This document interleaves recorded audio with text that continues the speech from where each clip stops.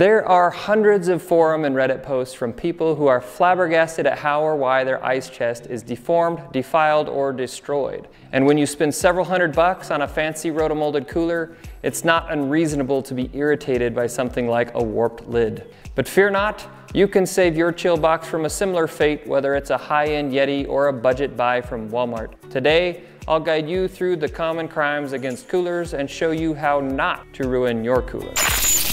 Gear up and get outside. Mistake number 1, leaving it in direct sunlight. Think about it. Coolers are made of plastic. Heat is used to mold said plastic into the shape of a cooler. So does it not make sense that exposing your plastic cooler to high heat might make it malleable and change its shape a bit? One of the most common problems that comes from this is a warped lid. If exposed to too much or too hot direct sunlight, the lid can start to bow upward on either end. Some coolers will regain their normal shape once they cool off, but on others, this lid warping breaks the air seal, which lets air in and out. This makes even the fanciest coolers way less effective at holding ice and keeping the contents inside cold. I've seen dozens of reports of this from YETI, Arctic, Cabela's, Engel, Coleman, Lifetime, Ozark Trail, and other coolers too.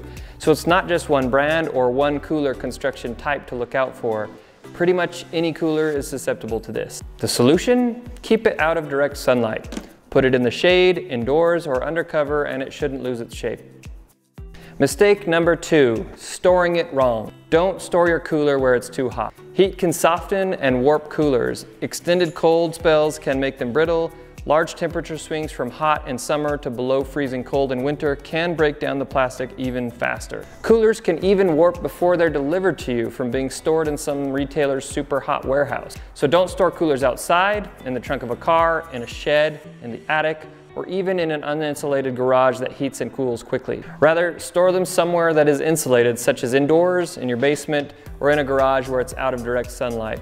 I keep mine in the garage and it's fine without any climate control. Keep it up on a shelf if you can, and be sure to keep it away from nasty chemicals that may also live in your garage, like paint stripper, carb cleaner, and other solvents. Mistake number 3, not taking care of the leftovers. When I get home from a fishing or camping trip, I'm usually worn out and haggard. The lazy man inside tells me I can just clean out the cooler in a few days. But once ice has melted, if there is still food inside, it's gonna get grody.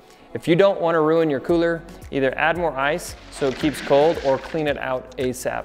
Anytime your food's packaging has disintegrated or something like meat or dairy is floating freely in the water, you gotta clean that whole cooler out or it's gonna become a bacterial breeding ground. And if the germs don't get you, the stench will. This is especially important if your cooler was full of raw fish from a fishing trip or wild game meat from a hunting trip. So clean it up right, which leads us to the next cooler blunder. Mistake number 4, cleaning it wrong.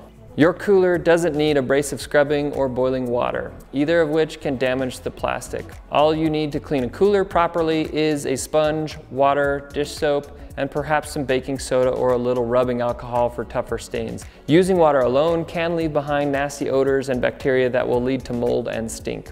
But harsh chemicals could discolor or deteriorate your cooler. And while it may be tempting to put a small cooler in the dishwasher, don't. Cooler plastic is not made for high heat, so the hot water and drying functions of a dishwasher could melt down or deform your cooler to the point it's unusable. What I find works best to clean a cooler is hosing it off in the yard, then going to town with a magic eraser. These magic sponges have worked amazingly well to get gunk and stains off my coolers. Mistake number 5, not drying it before storing. After cleaning your cooler, or not, make sure it's dry before you store it. Otherwise, you're gonna have mold with a side of stink for your next picnic at the beach. I've got a few coolers here that just got back from a wedding.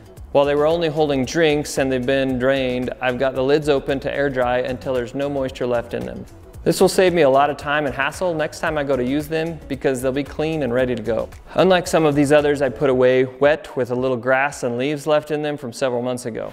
Mistake number 6 is dragging your cooler. When a cooler is loaded up with ice and drinks, it can be heavy, especially if it's already a heavy-duty rotomolded cooler. But dragging your cooler is a surefire way to add scuffs, scrapes, and eventually holes to the bottom of your ice chest. If you can't pick it up by yourself, grab a friend to help. But if you're solo on a lot of your adventures like me, consider a cooler with wheels. And check out the video I recently did reviewing the best wheeled coolers out there. Mistake number 7, cozying up to the campfire. It's a cooler, not a marshmallow. But when it's too close to the heat or the flames, it acts a whole lot the same. If you're using a cooler as a fireside seat, that's fine. Just don't keep it too close and move it back when you step away. Mistake number 8, placing it on hot surfaces. Asphalt isn't the beach and concrete isn't grass. Don't leave a cooler on blazing hot surfaces that will cook it from the bottom up. This includes leaving it in a metal pickup bed for too long.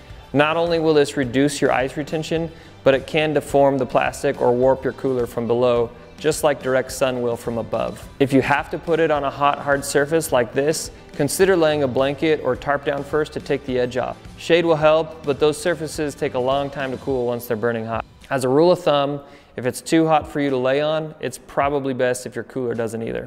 Mistake number 9 is kind of a funny one, leaving it in water for too long. I found an article on Ardek's website that said, don't leave your cooler in water for more than 4 hours. That seemed oddly specific to me and made me wonder if it had to do with salt water corroding the plastic or something. So I reached out to their customer service and just asked why. The response I got also struck me as odd, but I guess it makes sense. They responded, the reason you are not able to keep the cooler in water for more than 4 hours is due to the fact that if submerged for so long, the water can compromise the seal and seep into the lining of the cooler. It is waterproof, and if dropped in the water, it will float, but it cannot be submerged or left in the water too long. Same thing will happen whether it is freshwater or saltwater. So it sounds like these coolers are susceptible to getting water inside, and not just through the gasket under the lid, which might contaminate your food. See these little capped holes? Most coolers have something like this. These remain from the manufacturing process when they inject the foam insulation inside the plastic shell. As I understand it, water could seep in through there, which could then degrade or contaminate the cooler over time with mold, etc. I suppose it could eventually waterlog too. Like I said, that one's kind of an oddball, but take it for what it's worth if you do a lot of water sports. Let's recap. Avoid sunbathing. Store it where it's not too hot. Remember to clean up after the party. Don't torture it with cleaning. Dry it out, no dragging. Keep it away from fire, avoid hot surfaces, and remember, it's not a submarine. Take these tips to heart and your cooler may last as long as my grandpa's igloo here. I'm pretty sure this is nearly as old as I am and it's still going strong after all these years. A true monument to the power of proper cooler care. Or maybe it's just as stubborn as grandpa.